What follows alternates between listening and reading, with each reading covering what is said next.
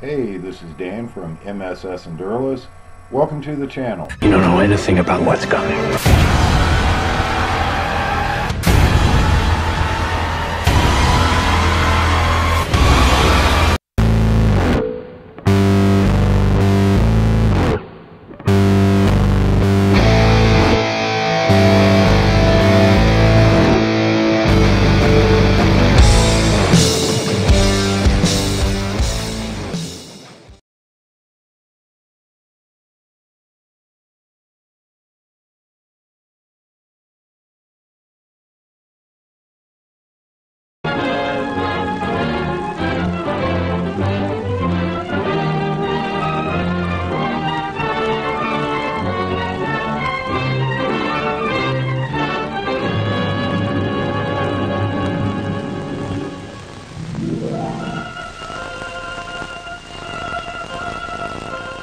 What is this man thinking? What does he feel? What will he do next? The answers to these questions are important to you, the American soldier. Your life, the security of your home and country may depend on them. For this man is your enemy or is a member of a neutral or friendly foreign group. He may carry a gun,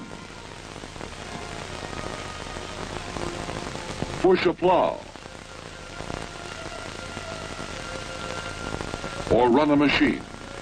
To win him over, to keep him from acting hostile to us, or to sustain his friendship by means other than force. That's the job of our psychological warfare.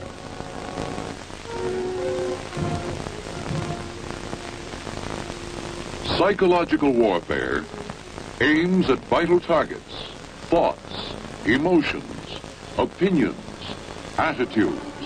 It attempts to influence behavior by the planned use of propaganda. Many people think of propaganda as lies and distortions used by demagogues to arouse and incite. The Nazi propaganda minister Dr. Goebbels did his best to help this idea along. Actually, the word propaganda has no derogatory meaning. It comes from the Latin propagare, which means simply to spread about.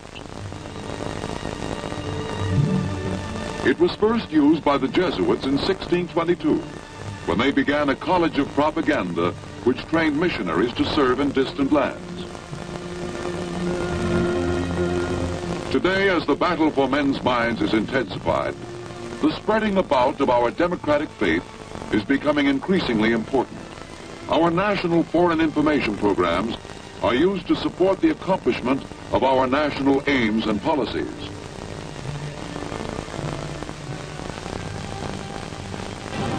And in time of war, psychological warfare is used to support the accomplishment of a military mission. This film will emphasize the military aspects of psychological warfare.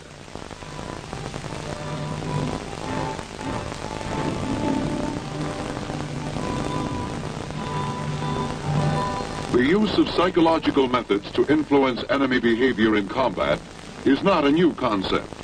An Athenian commander, Themistocles, in an attempt to discourage approaching enemy troops, urged them, if they could not lay down their arms, to behave ill on purpose. Our Continental Army used this type of leaflet at Bunker Hill to arouse discontent among the poorly paid enemy troops.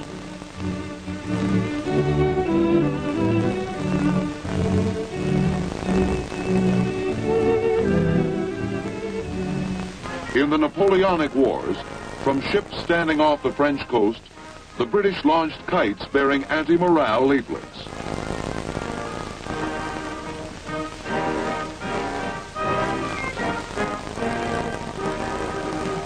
The employment of military aircraft in World War I made possible the wide dissemination of propaganda leaflets. By World War II, new advances and operational techniques moved psychological warfare into high gear, made it an integrated part of our military organization. Experience has taught us that military action alone can win, but the costs in men and materials run high. Psychological warfare effectively used in support of combat action, can reduce casualties and cost. Intelligence used as a basis for military psychological warfare operations comes chiefly from interrogation of prisoners of war, monitoring and analysis of enemy broadcasts and propaganda, captured enemy documents, and area studies. Reports are made available through G2 to the psychological warfare officer. Intelligence is studied for psychological warfare use. Enemy troop vulnerabilities are determined and plans drawn up to exploit them. There are three broad areas: tactical, strategic, and consolidation, in which psychological warfare supports the military mission. Tactical support is aimed at the civilians and enemy soldiers in the combat area. Objective: to remove as many as possible as hazards to our troops by reducing their combat efficiency and will to fight.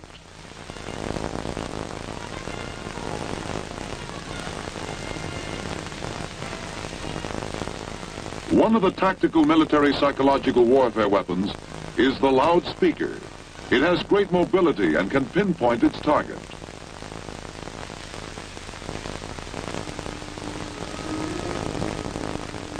Through the loudspeaker, appeals and information based on combat intelligence can be swiftly and dramatically directed at the enemy soldier.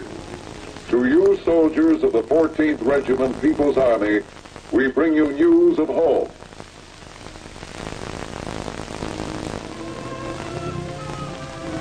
Another tactical psychological warfare weapon is the leaflet. It may be used in a tactical situation, may be distributed by a propaganda shell fired from the 105 howitzer. The leaflet confronts the enemy soldier with a tangible propaganda message which he can keep and refer to. Leaflets also may be distributed by tactical, strategic, and liaison aircraft.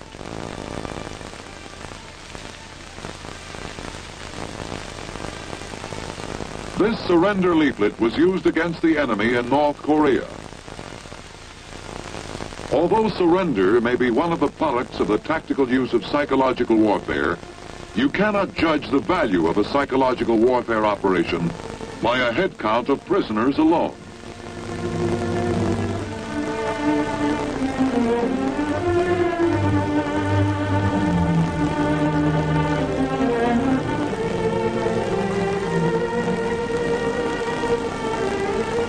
The slow piling up of anxiety and discontent in the mind of the enemy soldier can be equally effective in reducing his combat efficiency. Cumulative effects of well-planned and executed campaigns may result in other forms of defection, such as malingering, mutiny, desertion, or sabotage.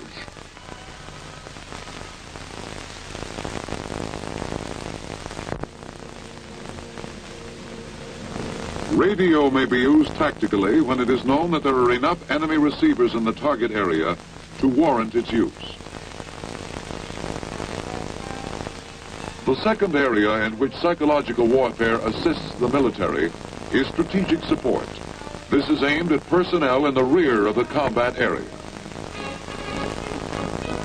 Objective: to exploit behind-the-lines tensions, weaken the efficiency of soldiers, and increase absenteeism of civilians upon whom the success of the enemy's military operations depends. Much of the information used in strategic support operations comes from area studies. These provide basic facts about a country's national life, and they offer effective themes for political, ethnic, religious, and cultural exploitation. This leaflet, used strategically against the North Korean farmers, urged them to pretend sickness and not work for the communists who are rounding up labor crews. The aim of this leaflet was to split the North Korean civilians from the communist political system by showing that their political leaders were mere puppets being pushed into war. The civilian bomb warning leaflet used in Korea tended to split the civilians from their leaders and portrayed the United Nations forces as humanitarian and just. In support of strategic operation, radio may be highly effective, limited only by the range of the transmitter and the availability of radio receivers. Psychological warfare broadcasts are flexible and can be altered swiftly to fit a changing situation. The third area in which psychological warfare assists the military is consolidation support, aimed at civilians in liberated or occupied sections. Here, psychological warfare agencies work under control of the civil affairs and military government structure. The objective, to promote maximum cooperation among the local civilian population and to facilitate military operations by helping to secure and maintain law and order. Among the first directives issued in consolidation support would be curfew regulations and bans against the possession of weapons.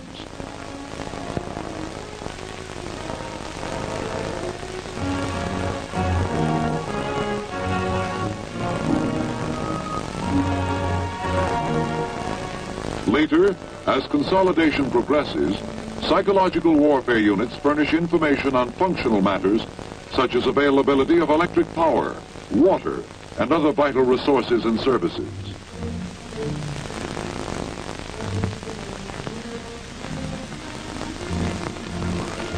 Voice planes offer wide dissemination of directives and other terse consolidation information. This type of leaflet was used in support of consolidation in an attempt to clear main supply routes of French civilians during the early stages of the Normandy landings. To support the accomplishment of the military objective, psychological warfare is provided with two main field operational units: the Radio Broadcast and Leaflet Battalion and the Loudspeaker and Leaflet Company.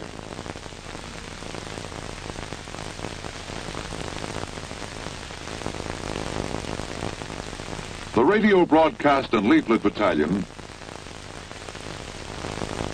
consists of a headquarters company, a reproduction company, a radio broadcasting company, and a consolidation company, and is assigned to a theater headquarters and is used mainly in support of strategic and consolidation operations. The Loudspeaker and Leaflet Company consists of a headquarters company, publications platoon, operations platoon, and a loudspeaker platoon, and is assigned to a field army and supports mainly tactical operations. The Chief of Psychological Warfare is directly responsible to the Army Chief of Staff for psychological warfare plans, operations, organization, and training. The United States has no monopoly on psychological warfare. The enemy has used it against our troops. Here is an example of enemy military propaganda disseminated in a simple way.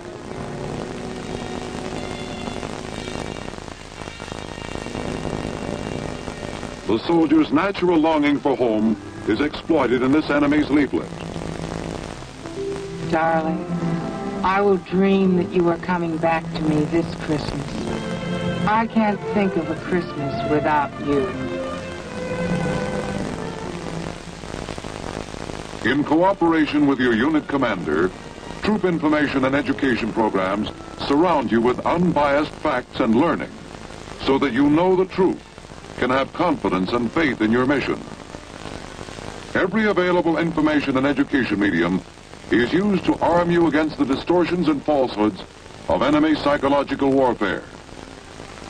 Your Army explains the democratic principles you're fighting for, shows you your stake in the issues, keeps you up to date on what's going on at home and abroad, lets you sound off when you've got something on your mind. The enemy's psychological warfare operations lean heavily on distorting the facts.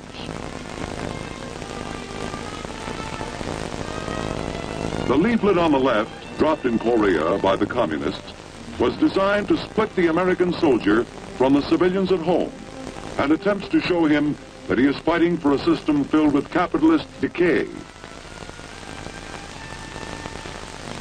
This picture was lifted by the communists from an American magazine advertising a name brand cigar and retouched to produce the glasses on the table. But the enemy's propaganda distortions have less likelihood of success against you, the American soldier. In an army devoted to freedom, you have the truth available to you.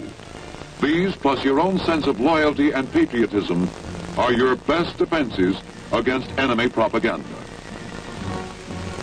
We have shown you some of the methods and potentialities of military psychological warfare. Its success and value to the armed forces of our country has been officially recognized by the President of the United States, who has said, without doubt, psychological warfare has proven its right to a place of dignity in our military arsenal.